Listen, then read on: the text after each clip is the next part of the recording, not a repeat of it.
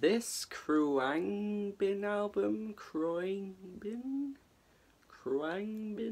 album is lovely. This is like a Texas trio. It's not like a Texas trio, it is in fact a Texas trio, and they mix elements of world music, you know, Spanish infused music, also some like Middle Eastern type music, all together in this wonderful blend of blissful music. It is so lovely.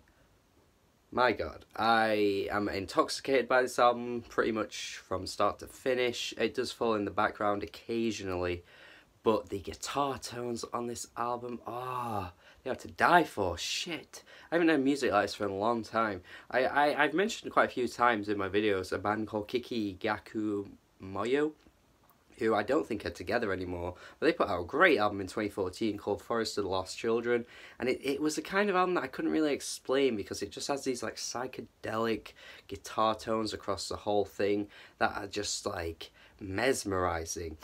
And this album here, from Khruangbin, is like the first time I've heard that type of guitar playing since then. It's not so much a psychedelic album as it actually is more of a blissful journey that you just feel your head just kind of like oozing amongst, or just kind of like being taken away. You're just drifting away into this other world because all these different sounds come together in an indescribable way, really. I mean, it's so creative how they do this, because it's not like you can just compare this album to any other like instrumental type album, because they're just doing their own thing. They're in their own lane. It's so refreshing to find music that genuinely sounds completely unique in 2018, because so much music now is influenced by other music, which is fine. You still get amazing albums that come out every year, even though they might sound like other albums.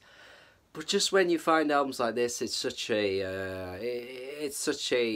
like a game changer, I guess. It's such a moment in your mind that you're just like, wow, I'm so happy I stumbled across this, because you ain't gonna find much like it. I do love the vocals that crop up every now and then as well. She sounds gorgeous, shit. I would have honestly liked to hear her on more songs, because she just comes through sometimes with these little vocal melodies, these little like playful ideas, like on the last track, which is like la la la la la la la la la la la la la. Like, it's so subtle, but it is incredibly effective, like the way that it just works in the mix of the music. It's like its own instrument in a way. Como Te Quiero is like a beautiful track. It's so just lovely. I keep saying lovely, but honestly that's the best word to describe this album. It's just flawless in its production, in the instrumentation that's used. There are so many tracks that just feel like Latin inspired, but it's not like you're listening to like Despacito where it's like obviously overblown in a pop way. It's just like subtle like embellishments on the album through like the instruments that just give you this different feel to it. And I love like the mix as well of like other world music that they've got here. Con Todo El Mundo is an album I'm highly recommending for this year.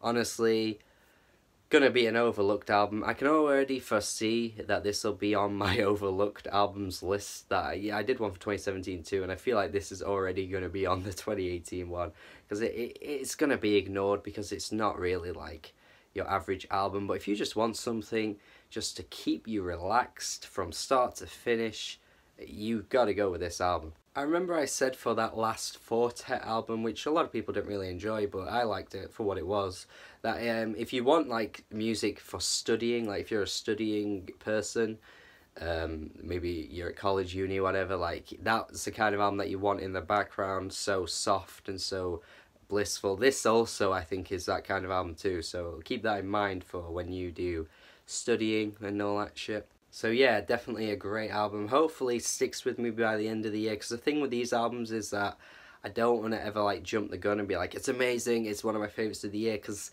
it's just because it's like such like a specific type of album that you want for a certain kind of mood, that you think to yourself, how often will I actually play this? And that's one thing about this album I'm just not sure about.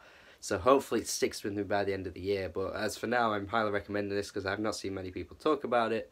Khruangbin, Con Todo El Mundo.